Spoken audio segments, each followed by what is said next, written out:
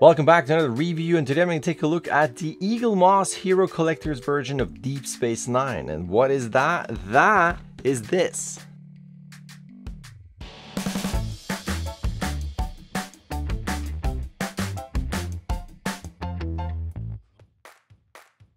That's right, that falls under my playlist of the things I like.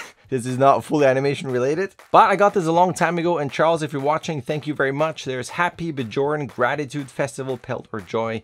Let's take this off. I have never opened this. I know, look at that. You got all the dirt of that post-it note here. But because I love Star Trek and especially Deep Space Nine so much, and the station is so cool, I know this sounds super weird. I wanted to wait and film an unboxing so I can show everybody how awesome this is. So if you are into Star Trek and Deep Space Nine and you don't have this yet, so cool. So let's open this up.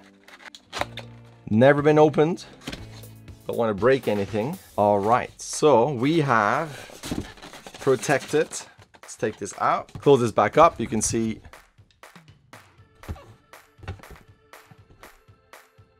that is the box, which I shall actually put back up here. Here we are. You have this nicely packaged. Is there tape? I don't see any tape. Oh, look at that. Oh, not massive assembly, which is cool. We have a base wrapped up here. Be crazy if we drop it right now and break everything. So what is this here? Deep Space Nine 0285AA. That is that. Aha. This is to hold the station. Let's put this in here.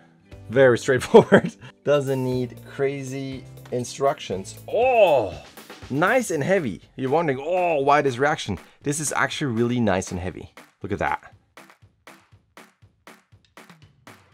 Da da da da. Da da da da. Da da da da. All right, let's put this on here. There you go. Super cool. Absolutely cool.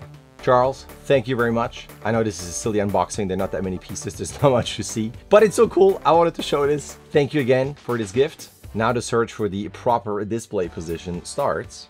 It would be really cool if it would slightly rotate and have a couple lights there, maybe like a star-filled background, or maybe on an iPad, you could have your wormhole as a loop, always playing. Anyway, that's it from me. Thank you for watching. Again, this goes on to the Things I Like playlist.